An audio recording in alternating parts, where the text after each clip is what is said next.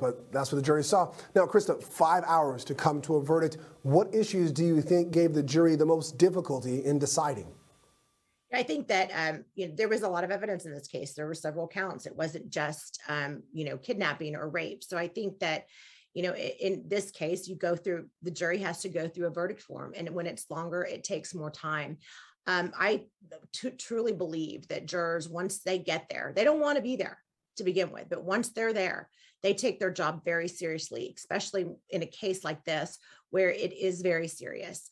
And I think that ultimately at the end of the day, that's what happened here. You had a longer verdict form and a very careful jury making sure that they went through each item on that form. Yeah, really dotting their I's and crossing their T's, even if the evidence shows that he was really guilty of these crimes. Well, thank you both. When we come